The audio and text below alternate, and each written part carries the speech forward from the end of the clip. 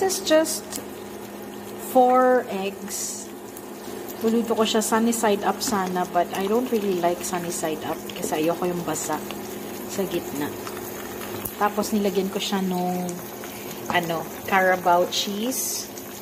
Yung in-order ko sa H&H. Here, oh. So, I have 3 pieces niyan. Isa lang yung nilagay ko. Ayan, tapos, I'm cooking it right now. Wala na yung, off na siya. Papaluto ko lang siya, just like that. Tapos, I'm using coconut oil. Okay. Yan. Kunin lang natin using our strainer para makadrip yung oil. Although healthy naman yung oil na ginamit, pero mas masarap pa rin yung hindi masyadong oily. Yan. Bago natin ilagay sa plate. Yan. So, yan guys. Yan ang palaman ng bread ko. So, I will be cutting my bread para may bread tayo with our egg. Pero yung bread ko, coconut flour and wheat meal. Plus a little flour. So, what's in it? May siya.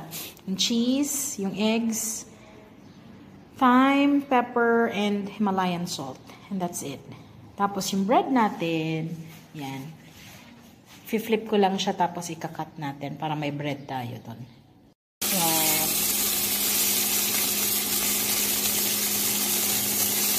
Yan. You know what this liquid is? This is passion fruit. So, nilagyan ko siya na konting passion fruit para may konting asin.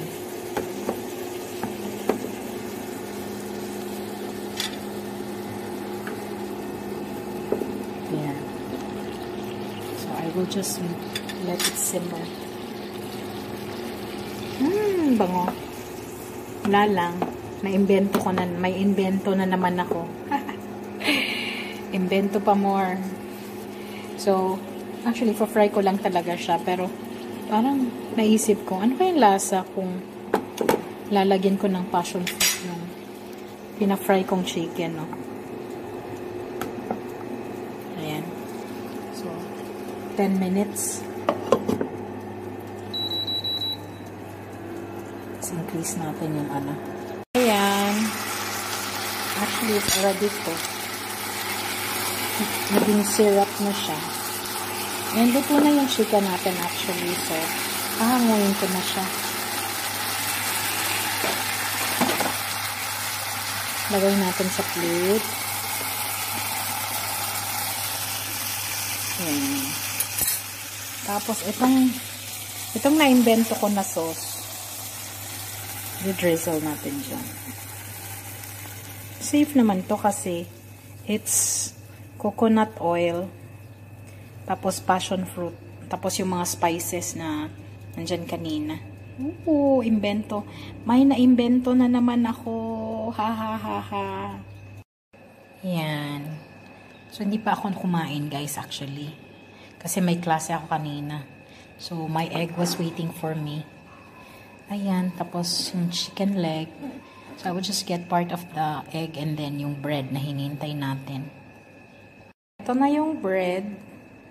Pina-crispy ko lang siya. No? So, we are going to slice the bread para makakain na ng lunch. Kasi I'm hungry na, guys. Hungry na ako. Okay. Ayan.